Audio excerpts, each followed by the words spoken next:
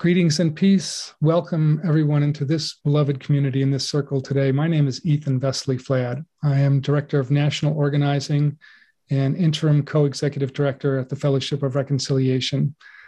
I'm so grateful for you joining me today for this special book event with Bishop Marc Andrus.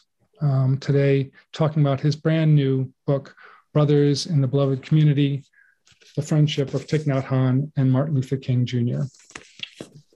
It's a real treat and a pleasure for me to welcome Marc, who I've had the great privilege of knowing for the last couple of decades. We had a really special opportunity to meet one another. I think we'll reference that during the course of our conversation today. This is a conversation that I'll be facilitating with Marc for a period of time, and then we would love to invite your voices as well to join us with some questions and comments. I know that in this circle today, we have people with great histories and legacies of knowledge, people who have met and worked with the King family, people who have known and followed Thich Nhat Hanh, Thai, and many others, and that you are teachers in your work and lives, and we are really privileged to share in this conversation with each of you. So thank you for being here today. This is a particularly auspicious day, maybe perhaps, to be hosting this particular conversation in the week that we honor and remember, especially the Reverend Dr. Martin Luther King's life and legacy. It's been quite an extraordinary week with so much shared, I know, in all of your communities, and certainly from the King Center in Atlanta, and also in the life and legacy of Thich Nhat Hanh. We just learned over the weekend, as I know a few of you did as well, people who were close to Jim Forrest, who was one of Thich Nhat Hanh's friends and colleagues, a supporter of his death in the Netherlands. And so Jim Forrest, who had previously worked for many years for the Fellowship of Reconciliation in the United States, and also as international coordinator or executive secretary of the International Fellowship of Reconciliation, just published last year his book, Eyes of Compassion, Learning from Thich Nhat Hanh, which is a really beautiful, personal, poignant tribute to Thai's life and leadership. And Marc, you, as you know, reference some of his writings in your own book. I know we remember him. We remember Bell Hooks, who died quite recently, and who you also referred to in your book, and so many others. And I know we'll be hearing about that momentarily. So as we welcome you in, Bishop Marc, I will say for our audience, again, the Right Reverend Marc Andrus is Bishop of the Episcopal Diocese of California, which is the Northern California Diocese of the Episcopal Church. He is a leader within that denomination and ecumenically and in interfaith circles on many issues, particularly on issues of climate justice and environmental concern, LGBTQIA issue, human and civil rights, on a wide range of issues. And so we're really honored to have you with us today and to share about this book and about really your many years of work in pursuit of these issues that led you to writing this particular story that is a really one that we've heard in some ways, but are hearing in really new ways through your words. So I would love to invite you in now and have you share a little bit about what led you to the point of wanting to write this particular story, what this connection, what is the lineage that brings you here? Well, thank you, Ethan. Well, first I want to say so grateful to be in this space with all of you. And Ethan, especially, I love our friendship, and you're inviting me into this conversation. I think you might have been planning to open us with a prayer. Oh, God. I think you're right. And I would love to do that. I just get so caught up in my words and thinking. So thank you. I would love to start us with a prayer from Thich Nhat Hanh as a way of grounding our time and space together. It is titled Recommendations. Promise me this day, promise me now while the sun is overhead exactly at the zenith, promise me.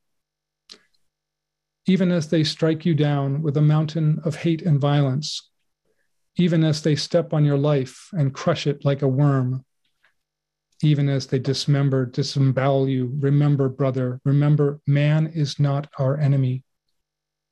Just your pity, just your hate are invincible, limitless, unconditional. Hatred will never let you face the beast in man.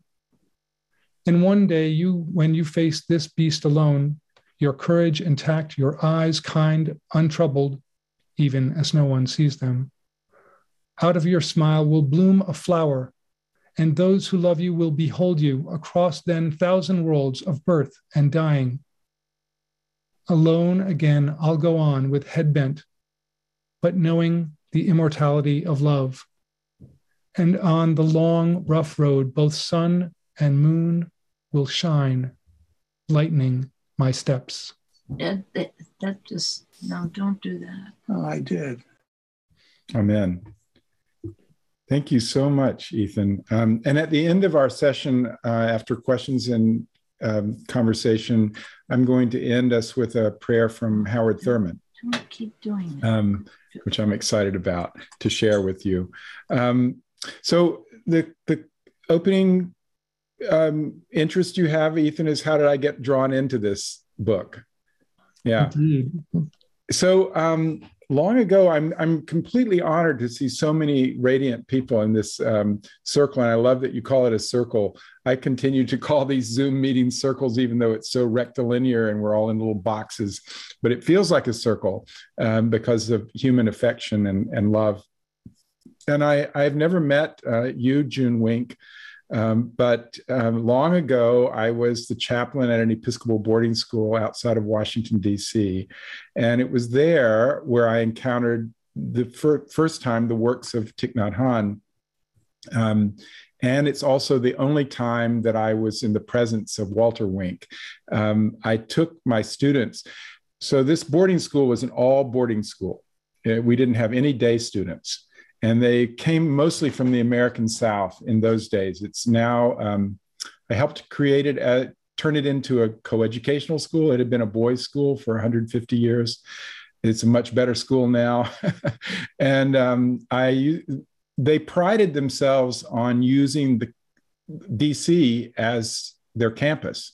So every other week, we had shortened classes on Tuesday and Wednesday. And the buses and vans rolled off the campus and went into DC. And one day I took my ethics class, who were seniors, into Sojourners. And we had a session with Walter Wink. And I have often wondered to myself, what did those students, how were their lives changed by his absolutely transformative presentation on a portion of the Beatitudes, of the Sermon on the Mount, in which he reinterpreted the whole Christian as a doormat idea of nonviolence, where he took the turn to them the other cheek and give them your inner cloak as well as your outer cloak and walk the extra mile, and turn those into active nonviolence interpretations.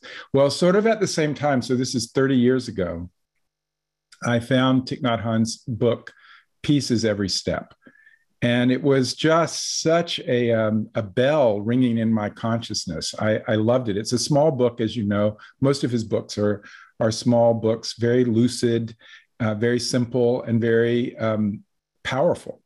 And I carried it around with me on campus. And our best friends, Gail and Perry Epps, had a beautiful dog, Mariah. She got hold of it and she chewed up the cover. It had little tooth marks all over the cover. It had such a big effect as I carried it around the campus. People would see this dog-chewed book, paperback, and they would ask me about it. Students would ask me about it. The Latina women working in the kitchen would ask me about it. Faculty would ask me about it. They would say, tell me about this book called Peace is Every Step. I want to know about this. So that was a beginning. And I went that year to National Cathedral to hear Thich Nhat Hanh speak. And it was an incredible event for me because National Cathedral is a vast space, and it was packed, completely packed. There was not an empty seat in the pews. And I was up in a balcony. I was way up high. And there's Thich Nhat Hanh. He's a small person, as you know. And he was by himself, seated in the lotus position on a cushion in front of all of us. And we were rapt for 2 hours. And he spoke just completely lucidly and beautifully for 2 hours. The next year, I went back to hear him at Washington Hebrew congregation, also a vast space. Same thing, completely packed. And I'll just say that at that event, I took one of my colleagues, Pete Gillen, who was a teacher and a coach at the school. And several years later, he wrote me to say, I know this is a strange request, but for this Catholic boy, he was Roman Catholic, to ask an Episcopal priest to do his wedding. And I wrote back, I said, Pete, let me just say that the Episcopal priest took the Catholic boy to hear a Buddhist speaker in a Jewish synagogue. I think we can do this. So then years later, in 2001, I was elected the Bishop Suffragan of the Diocese of Alabama, the Episcopal Diocese of Alabama, whose headquarters are in Birmingham. And Sheila and I and our children moved to Birmingham, Alabama. And that is sacred landscape in the civil rights movement. It is sacred landscape. And the very center, what here is called Diocesan House here in San Francisco, is called Carpenter House in Birmingham. And Carpenter House is named for Bishop Carpenter, who was the bishop for a 30-year period, which also covered the 50s and 60s of the civil rights movement. And he was one of the addressees of the letter from a Birmingham jail. So right there where I worked was one of the really touch points of the civil rights movement. And there's a woman, a lay woman named Peggy Roop, who had been she was the youth worker for the diocese during that very important period. And when I met Andrew Young years later, when he was receiving the Jonathan Daniels Award at Virginia Military Institute, the first thing that Ambassador Young asked me is, how's Peggy Roop? And the reason was that even though Bishop Carpenter was negative, or he was a gradualist, right? We should integrate, but not yet. And that was part of the occasion of the letter from a Birmingham jail. Peggy invited, without the bishop's knowledge, civil business leaders and civil rights leaders into the bishop's office to meet together. And Andrew Young said she was the most important civil rights worker in Birmingham at the time, this young white woman. Really interesting. So I felt it was an invitation for me to immerse myself more deeply in racial reconciliation and to learn more.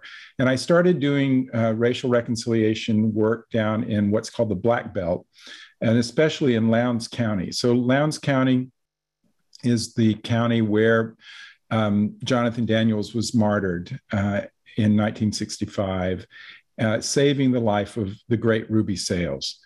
And I got to know Ruby, I got to know John Lewis, I got to know all these people. It was just such an incredible privilege to be drawn into this deeper circle of the civil rights movement and its history and its present incarnation.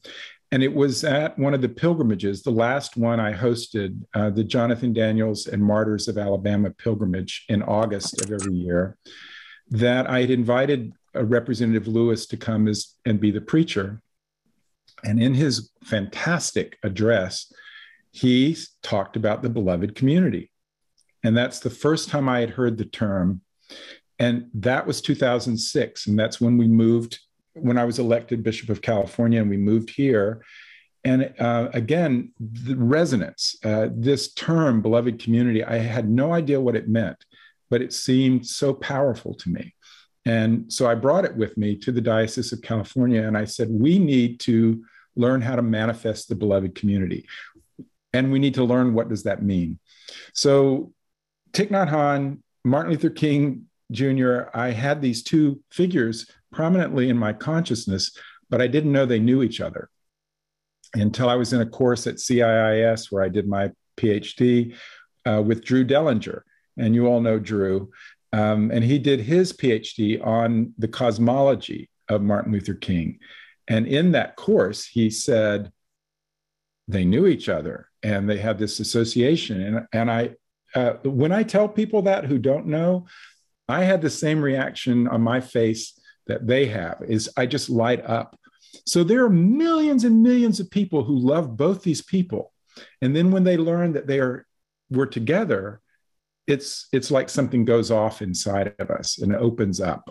Okay, so there's the story.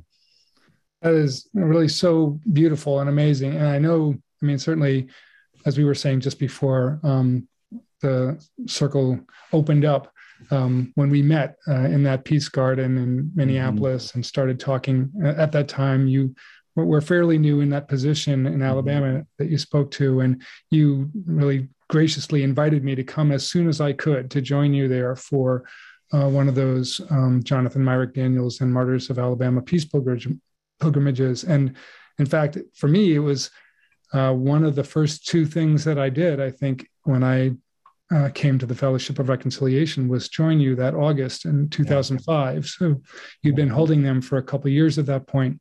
And I will never forget that experience, which was, you know, so many, it was I think, young people from around the world who had come in 2005. And the elders who were sitting in the midst of the circle, it was incredible, were indeed Ruby Sales and Dr. Vincent Harding. And so that experience for me was just a really profound one. And I think it really grounded me in this language that you've offered us of sacred landscape, and what it really meant to be walking and sitting and talking and holding space in this place where the Southern Freedom Movement for Black Liberation was surrounded everywhere you were. So it was really quite powerful. And I thank you for that. And I think one of the things out of that experience that evokes for me and really is tied to what you share in this book is this context of lineage that you offer us in ways related to both Thich Nhat Hanh and Dr. King's experience of what brought them to the place that they were and what they sought to bring on. So I wonder if you could speak to this framework of lineage and what it means in each of their spiritual traditions and how it came together in the story.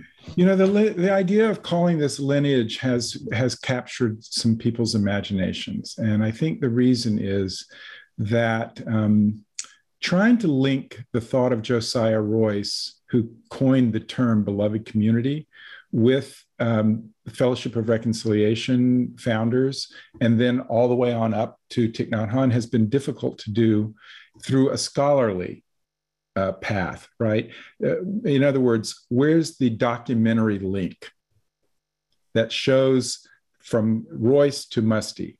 I mean, that's the real first question, right? There isn't one, as far as I know. As far as anybody knows, to my knowledge, there's not one. And then I started to think, is that the most important thing, the documentary link, or is it the link of transmission? And then I thought, that's how a Buddhist would talk about it, is transmission and the lineage of transmission from one living being to another, the flame of one's heart to another, to light another flame, or to meet and intensify a flame that's already there. And that became a much more fruitful way to trace the path of the beloved community, from Royce to Musty, from Musty to Thurman, from Thurman to King, from King to Thich Nhat Hanh, and as I argue in the book, from Thich Nhat Hanh to all of us. Thich Nhat Hanh has the idea, two things, that Maitreya Buddha, the Buddha of the future, will not be a single person, but rather the Sangha, the community. And he also, like the Dalai Lama, has said that he is not having a direct successor. Slightly different. The Dalai Lama has said he will not reincarnate again, but Thich Nhat Hanh has said he's not designating a single person to follow him. If you take these two ideas together and think about transmission and lineage, I present the idea that perhaps he's giving this lineage to all of us in a way that is a little more opening than in the past. And so what does each lineage holder in Buddhism do with what they have received? It's a little bit like tradition in any religious or spiritual community. You hold on to that which is essential, but you also meet the reality of the present moment. And that reveals new things about the tradition. So each one of these lineage holders, I present the idea that each one has uncovered new aspects of the beloved community that we didn't understand beginning with Royce, right? So Thurman brought his own understandings. Musty brings nonviolence first into the work. Each one of them. And I have to say, in some ways, Thich Nhat Hanh is the most revolutionary of the lineage holders in terms of how much he's revealed about the true nature of the beloved community, in that he includes the whole earth. So the community of the beloved community is not just the human family, it's the family of all life. And he does this in interesting ways by applying the name, the title Bodhisattva to various entities who have not traditionally in Buddhism been recognized as bodhisattvas, like a Christian, Martin Luther King Jr. He told Martin in Geneva in 1967, just a few months before Martin's assassination, in Vietnam, we call you a great bodhisattva. Well, that's quite a statement, right? Sister Chan Kang, who's his longest living, closest associate, who's in Hue, right next door to where Thai is now, he called her a great bodhisattva. Well, a living woman as a bodhisattva is not a normal thing in Southeast Asia Buddhism. The Buddha's mother is a bodhisattva, but she's like a myth figure, right? But a living, breathing human woman as a bodhisattva, that's something. He calls the sun a bodhisattva, a great bodhisattva. So each time he does that, he's expanding our understanding of what the beloved community is. He's also worked, since the 60s on gender equality. And I think this is another aspect of the beloved community that we need to sort of take on board, that this is also part of it. So he started ordaining women in the 60s, and he's continued. When I went to Vietnam to be in his presence in the spring of 2019, there was a young nun, I think she's probably 17 or so, in the community, the convent next door to where he is. And she said to me, I am honored to be taking part in a revolution that Thai is conducting without words. And what she means by that, of course, after his stroke in 2014, he can't speak, he can't walk, he can't write, and yet he continues to spiritually lead this community at age 95 now. It's extraordinary. And they feel his leadership, and they're still developing under his leadership. So environment, gender equality, there are many ways that he's kind of expanded what we understand about the beloved community. There's so many pieces. I'd love to open up even more here. And let me start with again, you naming some of those extraordinary figures, Josiah Royce and his creation of the beloved community. I'll say for the record, actually, for the context of this particular gathering and conversation, there, as I think you know, Brother Mark, they're all over the internet. I think maybe you reference this in the book.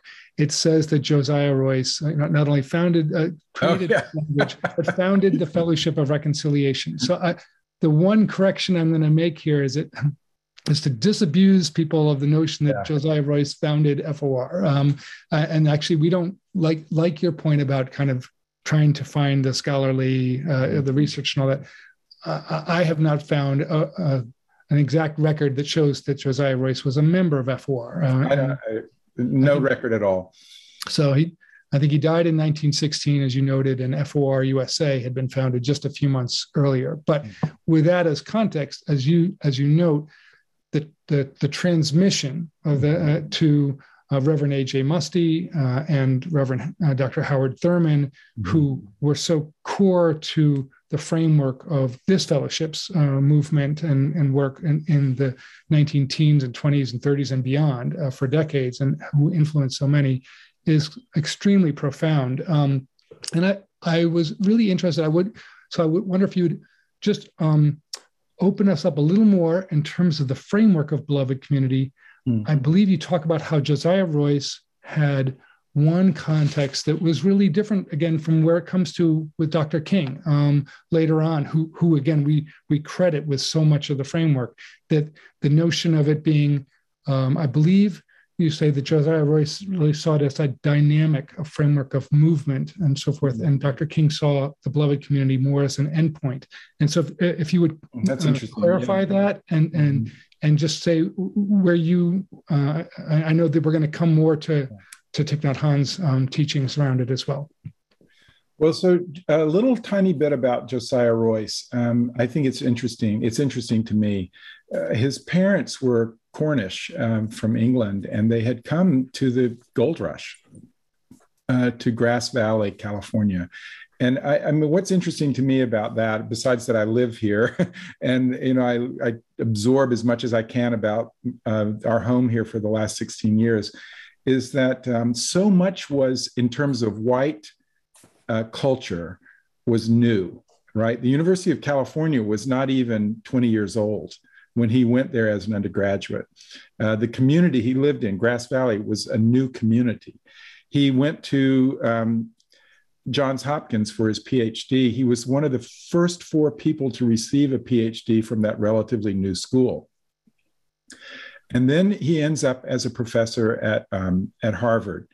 And at Harvard, this Westerner who he formed great, deep friendships, but he had real struggles in his life. A lot of, they lost a child, he and his wife, there was a lot of struggle. And he was kind of isolated in some ways. William James was his greatest friend, but also a critic at times. And they well, like great friends who were intellectuals, they clashed on some things. Anyway, in 1913, Royce wrote this book called The Problem of Christianity. And I think this is important because it's not only the source of the term beloved community, but the framework, as you say, Ethan, is interesting. So why did he call it the problem of Christianity? 2 reasons. He's looking forward and he's actually predicting the avalanche of technological innovation that was about to happen. It was already deeply underway with the Industrial Revolution, only a few decades old. But what he saw was what we see looking back as where has so much of our technological innovation taken place? In the context of war. And what he was looking at was the dawn of World War I. This is written in 1913, as I said. And so he sees this as an ethical problem. Like, this technological innovation is going to happen, but who's going to evaluate it? Who's going to respond to it morally and ethically? And then he says, okay, that's a question. And then he says the churches are in a worse position to respond to this than they were 100 years before. I would say worse and better. So what he is saying is that they have been unseated from power. So the churches were no longer had the same kind of secular power that they had had in the past, when they had armies, when they had power within the so-called secular government. They'd also been broken up with the Protestant Reformation. There's many voices. So if today we seek to speak as a Christian voice, well, what is the Christian voice? There is not one. Evangelicals will have one voice and Roman Catholics another, and so on. So he sees that we're going to have this gigantic challenge of technological innovation and a fractured and weakened Christian presence or religious presence. He was a Christian, but he was speaking more broadly. So what he did was take key concepts that he saw in the New Testament, in the words of Jesus, and in St. Paul's works, and translate them into philosophical concepts. And one of them is beloved community, which comes from the kingdom of heaven or the kingdom of God. So if any time you look at kingdom of heaven or kingdom of God in the New Testament and translate it into beloved community, that's what you're talking about. And I think it's a transformative practice. So, let's get away from kingdom language, A, and B, talk about it as beloved community. That opens us up. And if we think about the synoptic gospels, Matthew, Mark, and Luke, and how they narrate the beginning of Jesus's ministry. Now you remember this. So John the Baptist is arrested by Herod and shut up in prison, as the King James Version says. And immediately after that, Jesus withdraws from the Jerusalem area and goes to the Galilee, and he begins his ministry. And in every one of these gospels, he begins by healing and teaching and proclaiming the nearness of the beloved community. Now that's an amazing idea. It's central. It's central to the work of Jesus of Nazareth. So this is what, Royce put it in a complex of thoughts. It didn't stand alone. A reconciliation is in it. So this stays with it all the way up through King. So every time King mentions the beloved community, he almost invariably mentions reconciliation and nonviolence. So he says that on the other side of nonviolence, on the other side of reconciliation, there lies the beloved community. So you've got a dynamic that's implied from Royce all the way forward. Really fascinating. And so taking that, as you said a moment ago, onward to Thai, to his teaching, which expands it then in many different directions in terms of bringing in earth consciousness in a particular way, and especially the gender equality piece. And I really appreciated how you name Thich Nhat Hanh's work to really focus from an early point in his time as a teacher, as a Dharma teacher, to a fuller embracing of multigender and bringing women into leadership and ordaining women at a point when that was really dramatically against in Southeast Asia, what was happening in most of the Buddhist lineages. You also named gender equality in some of your writings about the civil rights period as well, and you really lift up. I mean, it's interesting for a book, again, that is focused on Dr. King and Thich Nhat Hanh. You bring in Fannie Lou Hamer and Ella Baker and Rosa Parks and Coretta, of course, and her extraordinary leadership as an activist and so forth. So I think, could you talk some more about Thich Nhat Hanh's then expansiveness, and how does his framework around beloved community? You talked about bodhisattvas, and do they overlap in that way? How do they come together in terms of his notion of bodhisattvas? Yeah. So Dr. King many, many times talked about the interconnection of life, the interrelated quality of reality, from the letter from a Birmingham jail forward, 1963 forward. And what Thich Nhat Hanh brought maybe most profoundly to our understanding of the beloved community is more than what I've already said. And it is what we might call interpenetration. So interconnection is one thing and interpenetration is another thing. So this is a big deal. What I mean by this is if you take the metaphor of Indra's net, let's see, I can quickly show you a representation of Indra's net on my background filter. There we go. Yeah, so that's one artist's picture of Indra's net. And let me tell you about Indra's net if you're not familiar with it. It's a fragment of a myth from Buddhism and Hinduism in which Indra, the great god of storms and clouds and lightning, Indra has a net. And that net is as big as the universe. So it's coextensive with the universe. And as with all nets, the ropes of the net cross. And at those interstices, there's a jewel.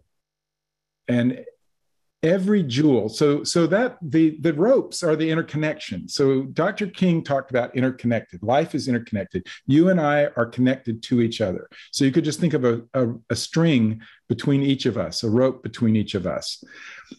But then the metaphor of Indra's net takes us further, because at that interstice, there is a jewel. And in the jewel are reflected all the other jewels of the net.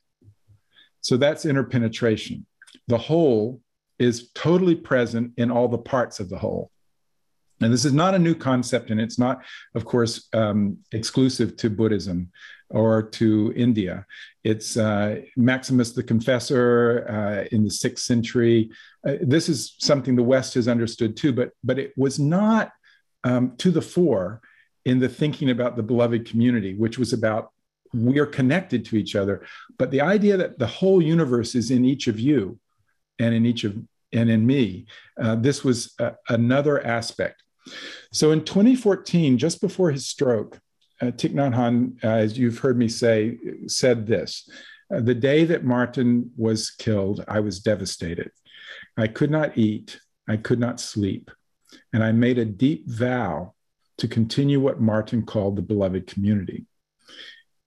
And then he goes on to say, and I believe I have kept that vow to this day, and I have always felt his support.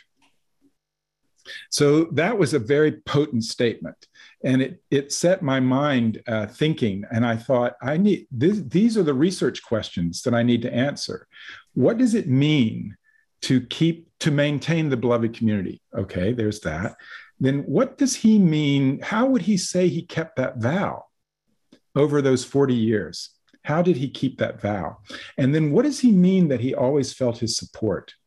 If I've lost a loved one, I may say that I feel her or his support if I go back and read something they've written, or if I bring to mind memories that of times that we shared together, right?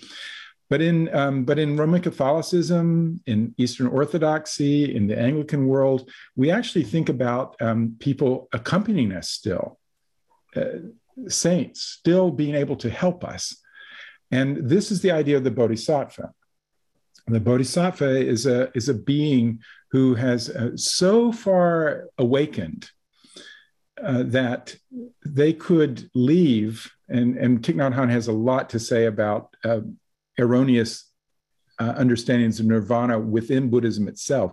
But in an erroneous understanding, you could leave this round of birth and death because of your enlightened state and move on.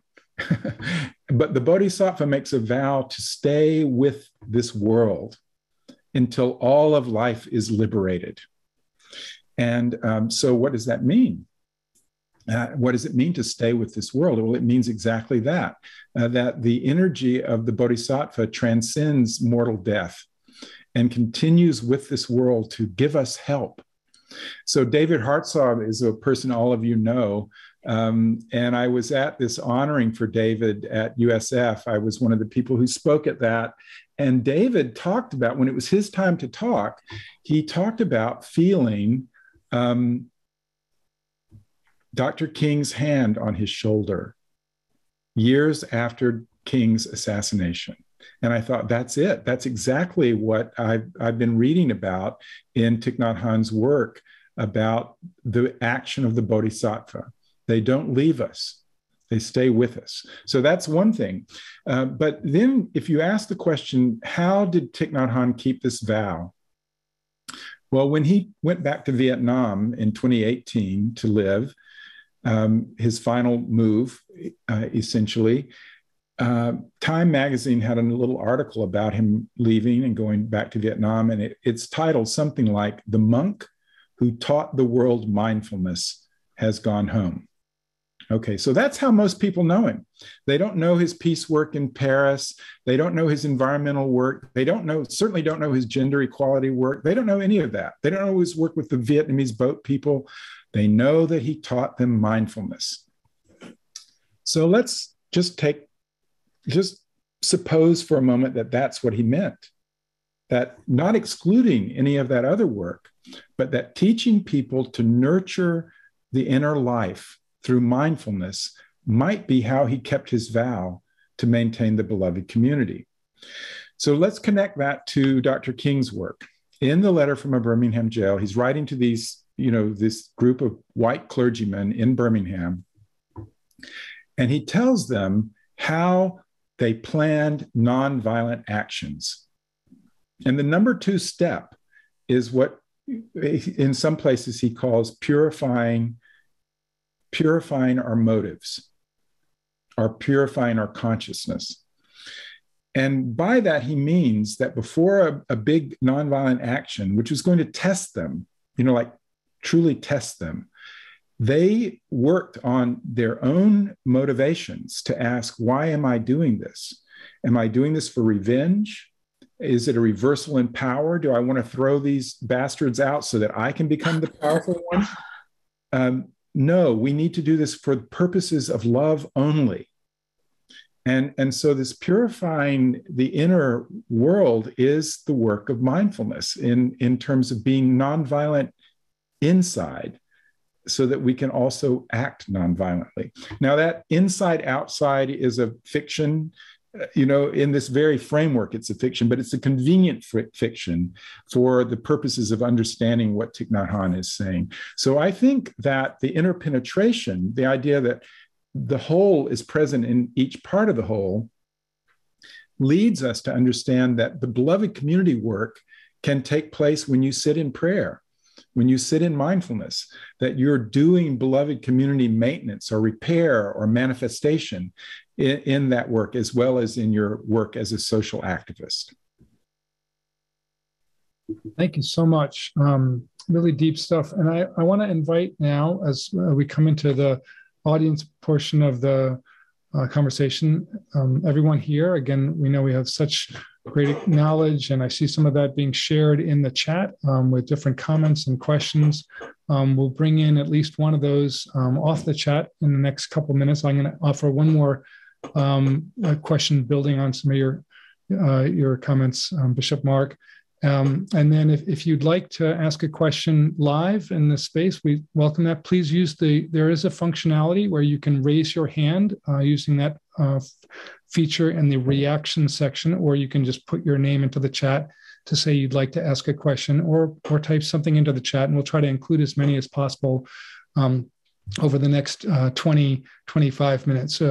We're able to extend our time to get today with Mark into the hour, and obviously leave when you need to, but I hope everyone can stay for as much of this as possible. I think what I want to focus in on right now is, again, you're offering us so much in terms of the Earth consciousness and cosmology, and you reference again in the book some of the many different writers, thinkers, teachers with whom you've been in conversation and draw upon their work, Joanna Macy, Brian Swim, David Corton, and others. And I was grateful again, of course, with FOR, and which you lift up throughout the course of the book, and how FOR interplays with these two stories and their interweaving.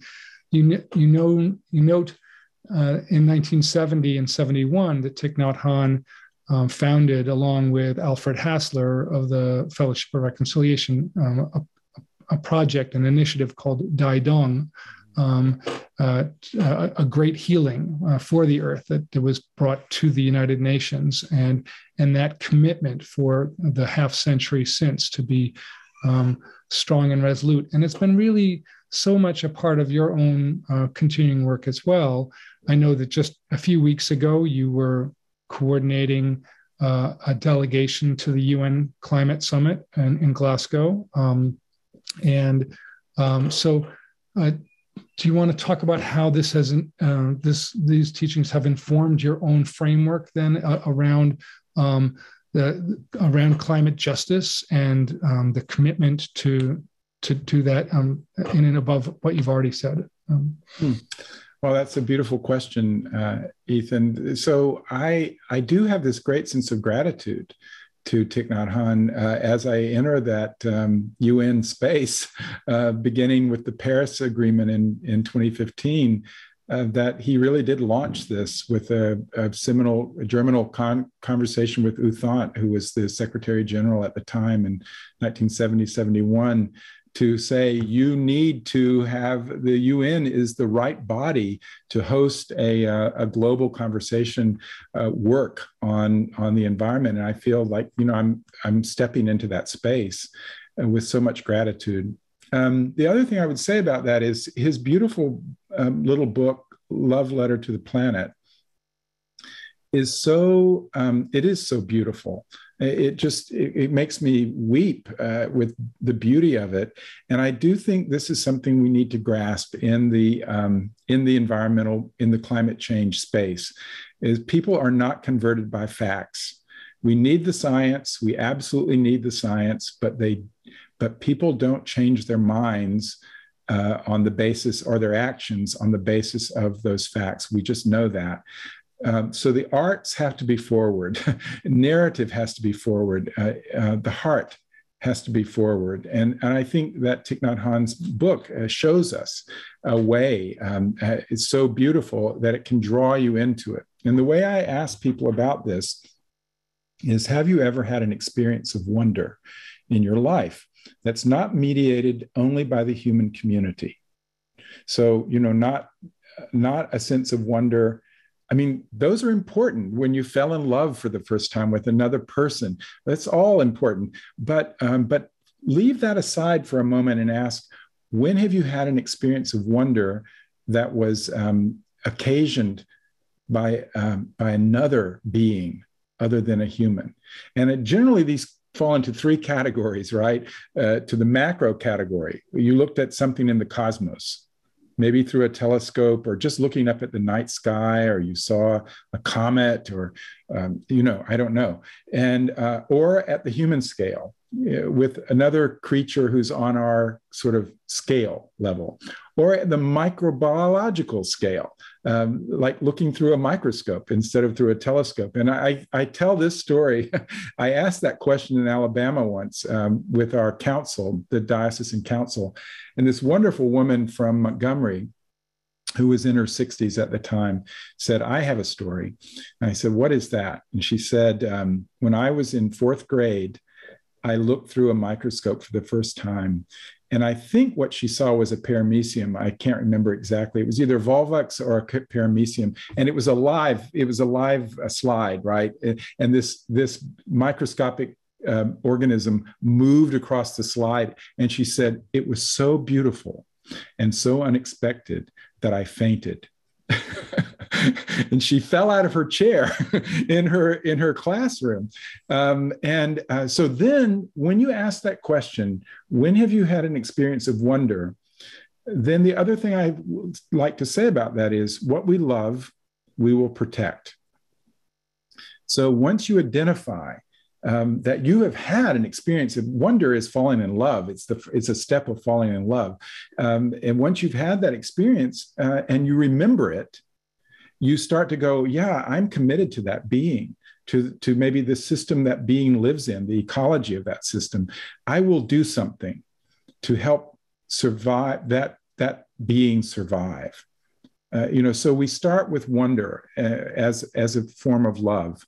And then we move from there to solidarity with that creature or with that being. And yeah, for instance, there's a young Episcopal priest in the LA area, and he's a surfer.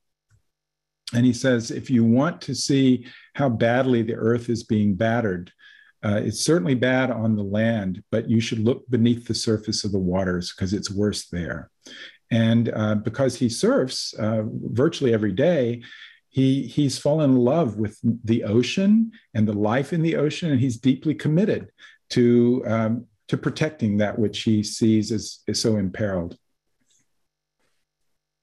Beautiful. What we love, we will protect. I think I was going to ask you a question about hopefulness, given the work around climate, which is such this area of tension around hope and despair and so forth. And you've offered us something right there. I do want to bring in some of the wonderful folks we have here in the circle now. And it's one question that we're going to start us out with off the chat is from someone you've probably worked with in your deep relationship to the UN and environmental work, Richard Jordan.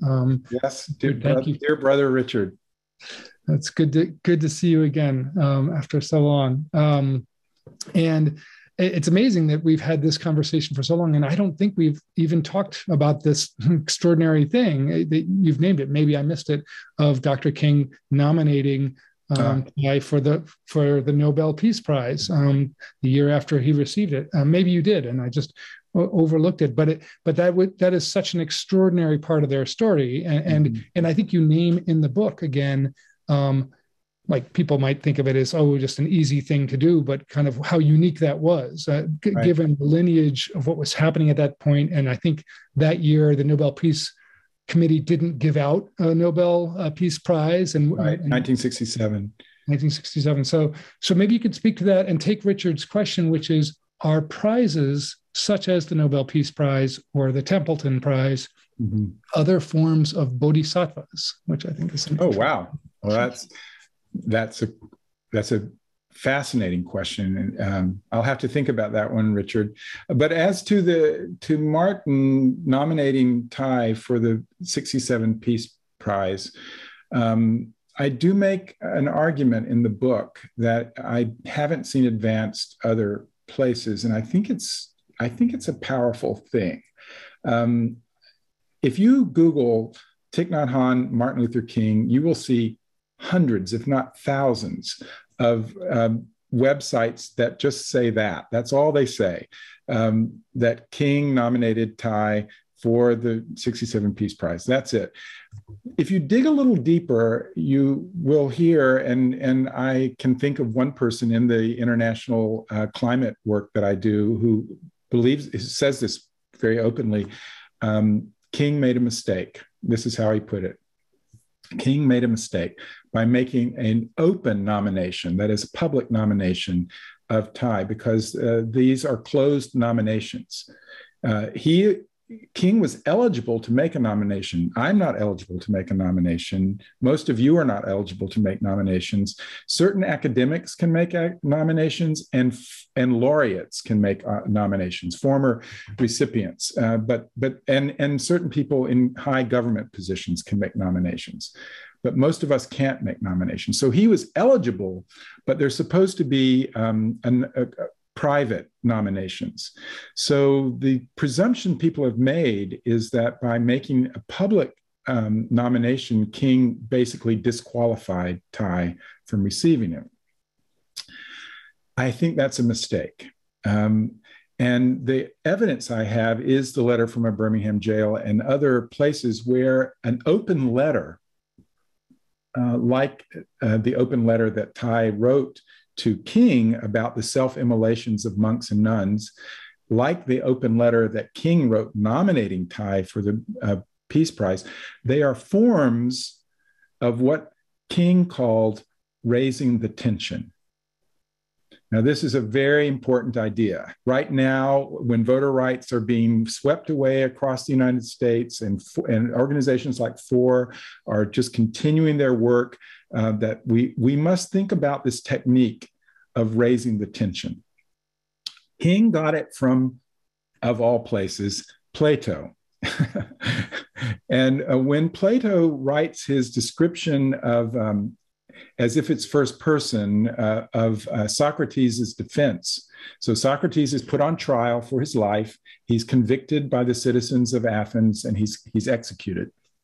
In his defense, he calls Athens a well-bred but sluggish horse. And that horse needs a gadfly, a horsefly, literally, to bite it, to wake it up and bring it back to its better self. And King says, I am that gadfly. And Socrates was that gadfly.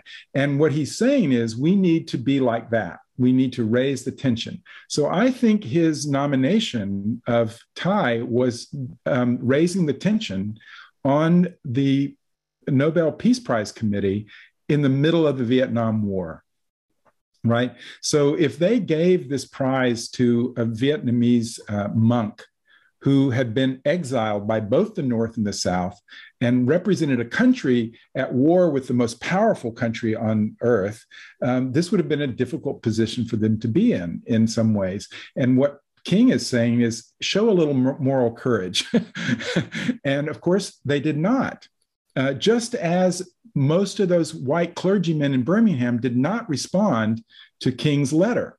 One of them changed his life as a result of that. A few years later, he really became a race advocate, a civil rights advocate. But most of them didn't. And by raising the tension, the rest of us who witnessed this, it's changing us, right? To see this is actually the point is maybe you might say it is more, the bigger point is not the people who are the addressees of the letter, but everybody who looks over their shoulders reading it. It's for us. Great. Yeah, I think, I mean, you name that so well with the letter from Birmingham jail, as you say, and indeed, I think I want to stick with that period in terms of a couple of questions that have been posed in the chat. And again, please, everyone, continue to offer questions that you might have in that space or raise your hand. We have from my friend Shelby Van Sickle, joining us from Toronto, a question, and then one from my colleague Susan Smith. I'm going to offer them to you together. They kind of represent different ways of thinking about that period when they met only twice, as you've named. It was just two times that they, and it was briefly, really, right? That they sat together in Chicago. 2 hours each time. Yeah, and then Geneva, as you named earlier. And so Shelby asks, and this is really, this would be hypothesis, conjecture, I think, can you offer thoughts about what Thich Nhat Hanh's ministry, how it might have looked or been shaped had he not had that direct relationship with Reverend Dr. King? And maybe you can name that in terms of, a couple of the other things that would have happened or otherwise, I don't know. But, and Susan asked the question in terms of his extraordinary Beyond Vietnam speech on April 4th of 1967. Now, I started out our program today by offering this prayer from Thich Nhat Hanh, which is like the letter, the open letter, again, that he writes to King, it's both so poignant and filled with love and humanity, and at the same time brutal and painful and framework in that way. And so, to what extent? I mean, I think you suggest that in his speech that he doesn't name Thich Nhat Hanh, but sort of unnamed monk. So he kind of identifies him in that way. What would you say about those kind of connections again in these questions that were asked? You mean about their influence on each other? Yeah. Both the influence that I think you pretty clearly state is there in that speech on church. So maybe for go ahead. And maybe for Thich Nhat Hanh the other way. Maybe if they hadn't met, can you suggest what might have looked different in terms of his life and ministry? Well, I'll start with that first piece, which you named again at the end, the influence of Martin on Thich. So when Thich was young, those immolations were not peace protests. They were not about the war per se. They were about religious oppression in Vietnam by the Roman Catholic South Vietnamese government.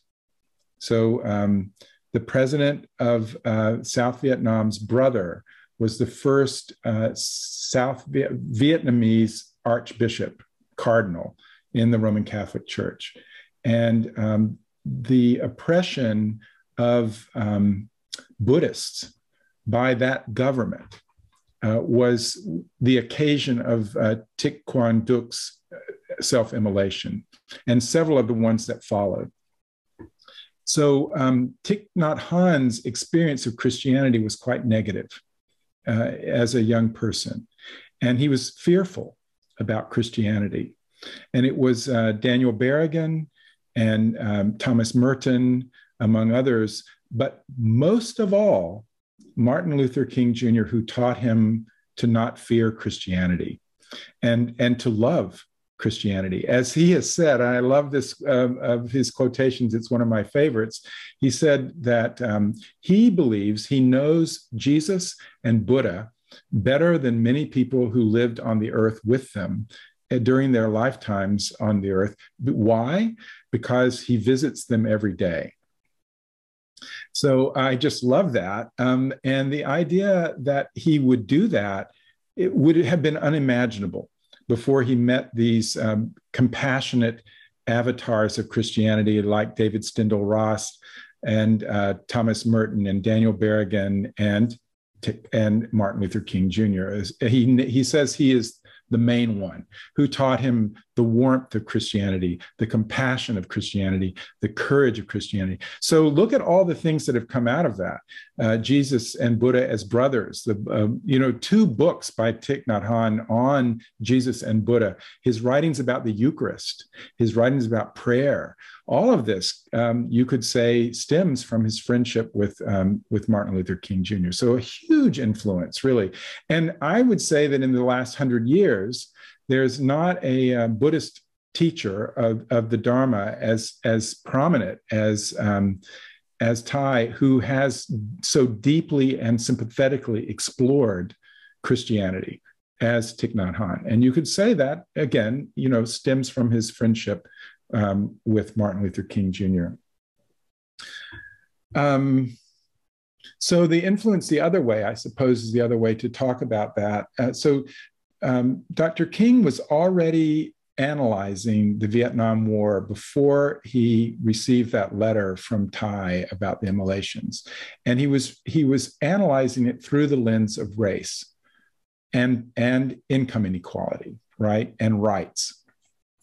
And he saw that, just in the simplest terms, that this war highlighted and exacerbated the inequalities for Black people in the United States, in that it was perfectly fine for them to serve in Vietnam, lose limb and life.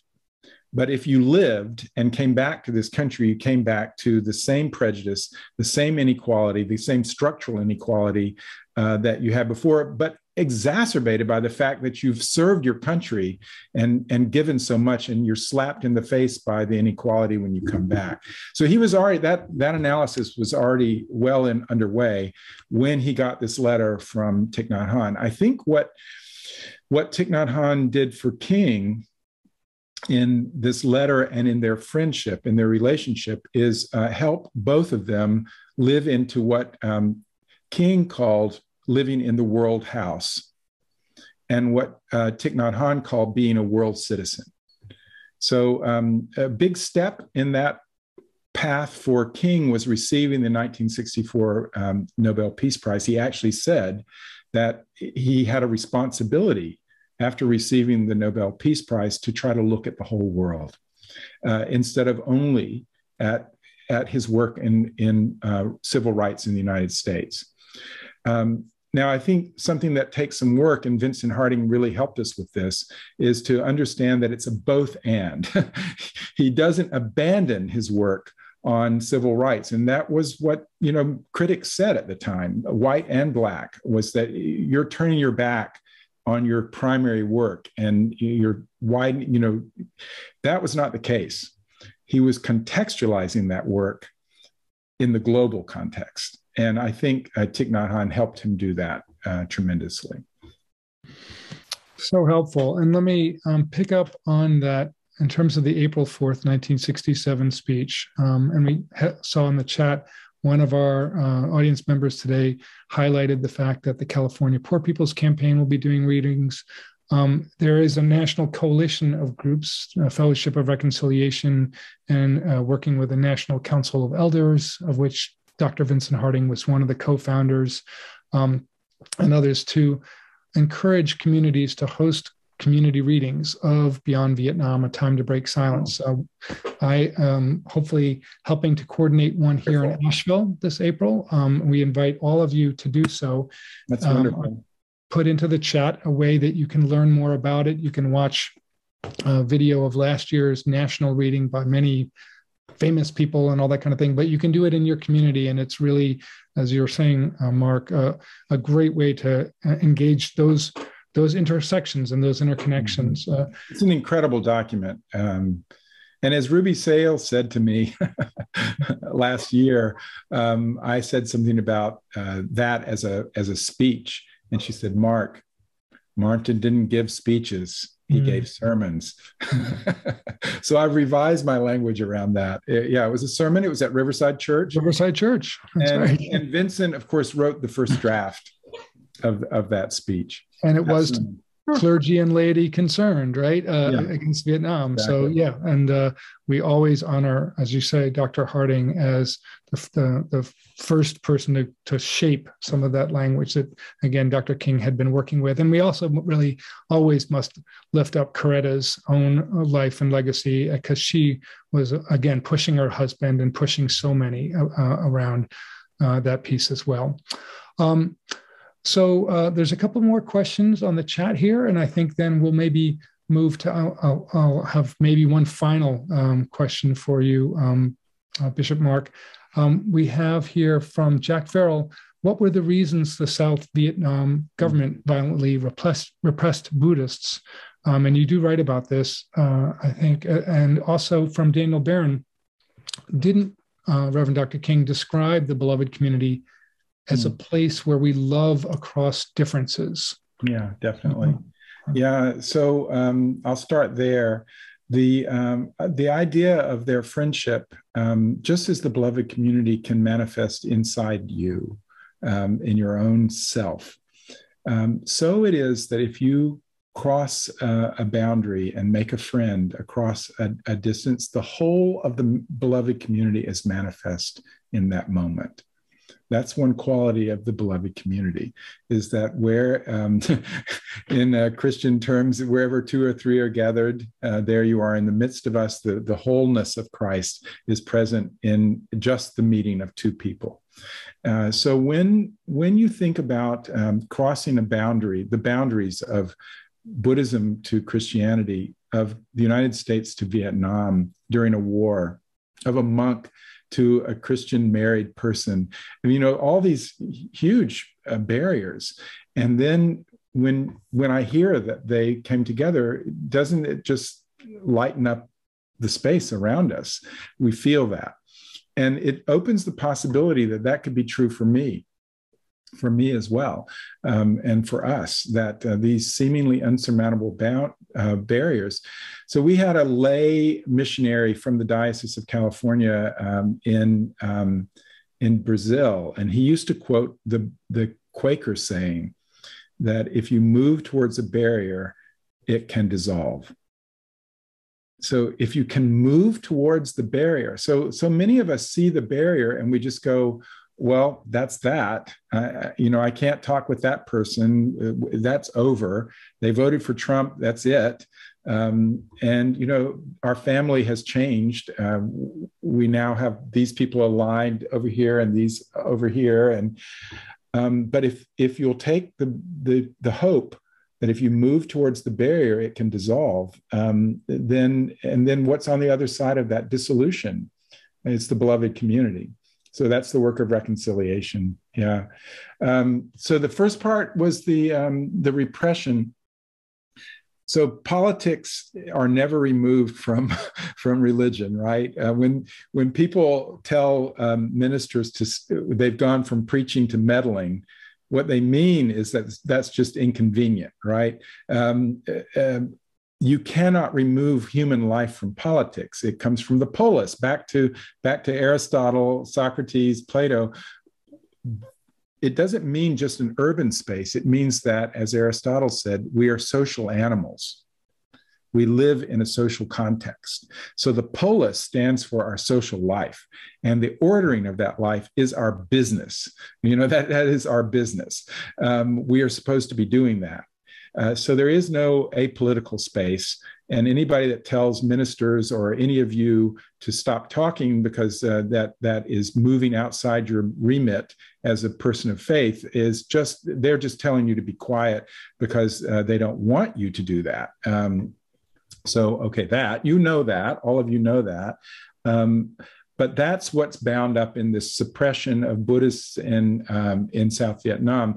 The occasion was Wesak, the birthday of the Buddha.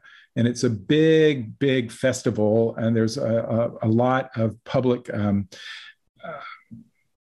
ceremony around the birthday of the Buddha. And the president of South Vietnam was worried about social unrest, that it would move from the religious into the political protest, because there was a great deal of political repression to prosecute the war with the North.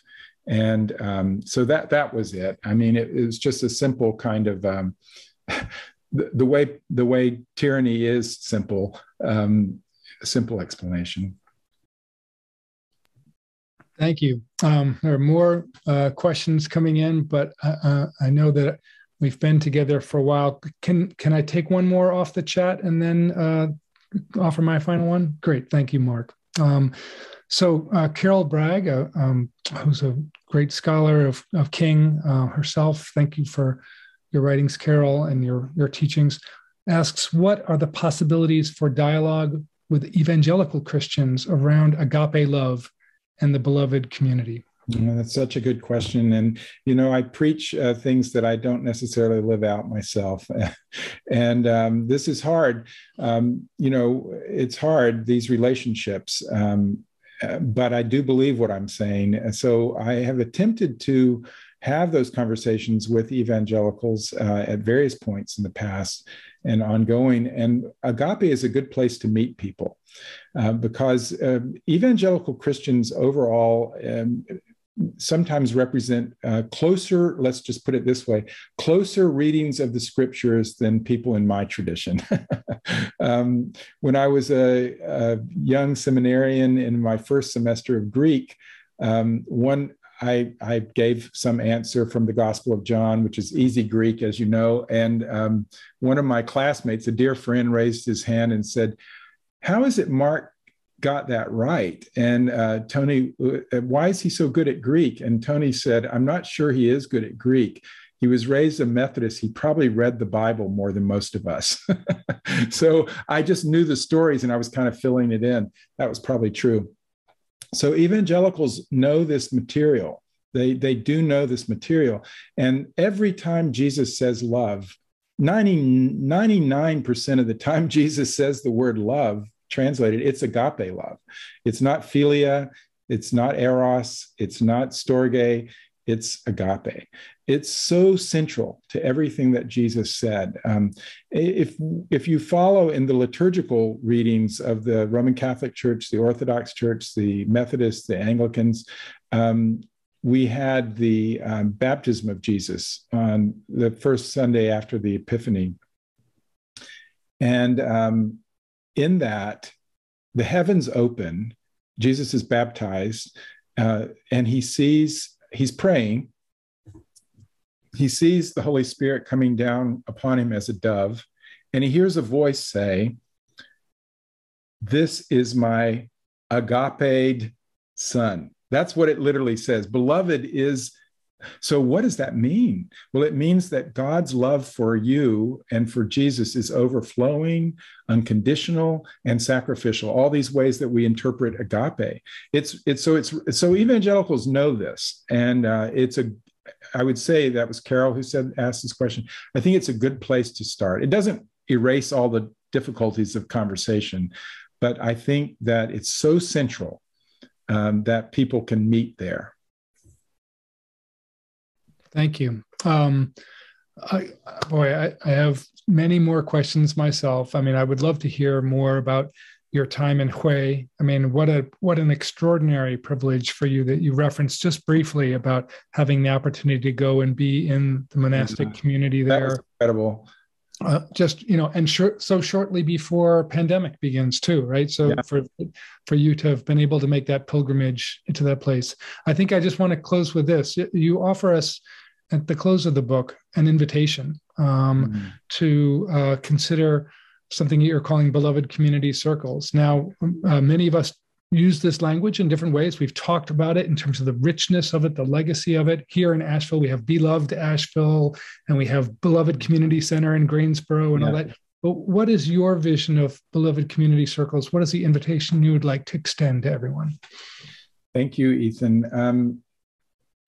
So the possibility that Thich Nhat Hanh has offered to us by opening the lineage up to all of us is to live even further into the beloved community than he was able to do. So his communities are Buddhist communities. When he talks about the Sangha, he's talking about practicing Buddhists, and they are in the Plum Village communities and so on. This is beautiful. But what would the next step be? So that's what we have to ask ourselves. If he's handing this to us, what can we reveal, given our place in time, about the beloved community that those who came before us, Ty, Martin, Howard, AJ, Josiah, all those people that they didn't see because of their historical placement.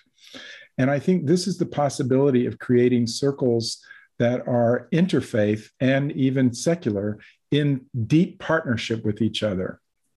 And so I suggest that they would have some components. They would be deliberately diverse based on the freedom circles from the Church of the Savior in Washington, D.C. So they would be deliberately diverse from the beginning. If you create an all-white boys' school in Episcopal boys' school in Virginia, that's a boarding school, and you want to change it, I can tell you this from experience, it's hard to change once, could I put it this way, the DNA of an organization has been set. It's harder to change it. So you create a diverse community from the beginning. You seek out diversity, and you invite into this circle diverse folks. And then you also have spiritual practice. So both King and Thich Nhat Hanh stayed what they were, Buddhist and Christian. And I think you should. I mean, that's what I should do, is continue to pray. I should continue to take part in the Christian sacraments. This is my life. But I should honor the spiritual practices of those in the circle with me. So we might spend 20 minutes, as Thomas Keating recommended with centering prayer, in the circle together, this diverse circle, quietly. I might be using the Jesus prayer, and you might be using Thich Nhat Hanh's methods of mindfulness, but we're both practicing. in the same space, in the same time, or at least we both honor our practices outside of that asynchronously. And then we unite for the maintenance of the beloved community. So what would that look like? It could be environmental work. It could be race work. It could be poverty work. It could be gender equality work. It could be the LGBTQ community. I didn't write about this in the book, but I think for the Southeast Asian Buddhist communities, the LGBTQ work is a big area that they just haven't gotten there yet. They haven't done that overall. And so we you don't. One of the things I've noticed in the climate work is that when I go to these UN climate summits, is that very earnest people come and they want to talk to me about their idea about how to save the planet. And they're almost all of them say the same thing. If everyone would just do this, whatever this is, we would solve the planet problem. This is not the case, right? and that's never going to work because we have different commitments. And back to wonder and the experience of what we love, we will protect. All of us have a place that wonder has led us, that love has led us. So let's honor that, but let's communicate with each other and support each other. So I may be mostly working in the climate space, but I want to know if this is the work of intersectionality. I want to know what you're doing on race, and then we might find the places where those connect, and we might advocate with those together. So I don't know if that seems concrete enough, but the idea is simply start with a very small group, honor your spiritual practices, follow your heart, and communicate. Beautiful, beautiful. And certainly for our legacy as the Fellowship of Reconciliation, that could be not any more possibly consistent and aligned with, as you know, our historic mission for more than a century. Marc, this has been such a joy to spend this time in conversation with you and with this really wonderful beloved community here. Let me offer just a couple quick announcements before you offer us with a closing prayer, if that's okay. We are, again, just so privileged and grateful to all of you who've spent this time together with us for the conversation about Brothers in the Beloved Community. I have put into the chat, again, a way that you can purchase the book if you don't yet have a copy for a discount from Parallax Press, the publisher, 30% discount. So just go to their website, get it there using the discount code MARC30, Marc 30, Marc with a C, 30, or purchase it from your local independent bookseller. And you all know that Parallax was founded by Thai. That's right. Thank you. Yeah, she's lovely. So that's first and foremost. We'll be hosting a number of other book events in the coming weeks and months. I'll be hosting many of them and invite you to join me, to follow us online through our various social media channels or sign up for our e-newsletter. Some of the books we are planning to host in the next 3 months are Reverend Dr. Aubrey Hendricks for his new book, Christians Against Christianity. Hopefully that'll be coming up in the next few weeks. Eric Corson for Reaching Beyond Prison Walls, and someone I'm just getting to know named Rima Vesely-Flad for a conversation about her forthcoming book, Black Buddhists and the Black Radical Tradition. So please do come back, everyone, for those and more that are coming up.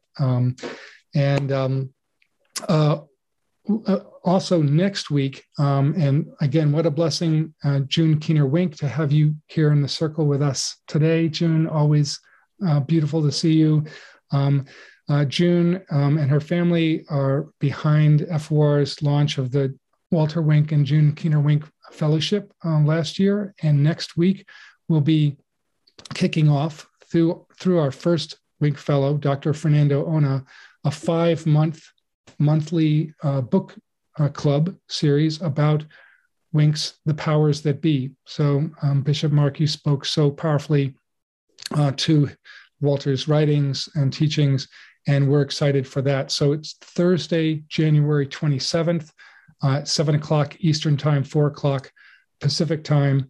And here's a link to register for that series. You can come to one or you can come to all 5. You're most welcome. And it'll be a very participatory conversation, really a lot of it done in small groups and small group conversation. So please do consider joining us next Thursday and every last Thursday of the month thereafter through May. I've already shared about the King and Breaking Silence. And the last thing I think I wanted to make sure everybody knows about, hopefully all of you have seen the release this past week of drawing on our 1957 comic book, Martin Luther King and the Montgomery Story, which again, there's such a lineage. Last week, we released 60 pages of new materials to accentuate, deepen the conversation about this extraordinary 16-page comic book from 1957, but looking at it in new critical ways through many, many eyes, and lots of exercises for middle school, high school, and people of all ages. And you can download all of those materials from our website for free from just using this link, which is I'll be putting in the chat now as well. So it's a bit.ly short link, or you can just go to FOR's website, which is forusa.org, and you'll find it very easily there to get all of those different PDF downloads. So lastly, again, one more time, buy the book. Please do support Marc, support Parallax, and support this really beautiful story. Bishop Marc, thank you again so much. What a joy it's been for me to spend this time. It's been a tremendous joy. Would you like me to pray this prayer of Howard Thurman's? That would be a blessing and a delight. Okay. Let's see. Let me pull it up here. Thank you all for taking part in this. I really loved it, and I'm so grateful to each of you. Let us pray. Open unto me light for my darkness. Open unto me courage for my fear.